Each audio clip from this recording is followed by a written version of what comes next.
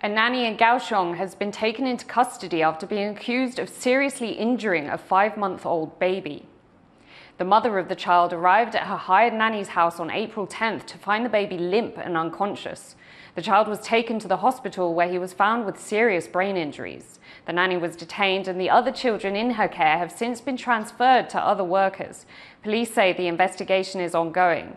It follows several other high-profile child abuse scandals in recent months, including a nanny accused of killing an infant late last year.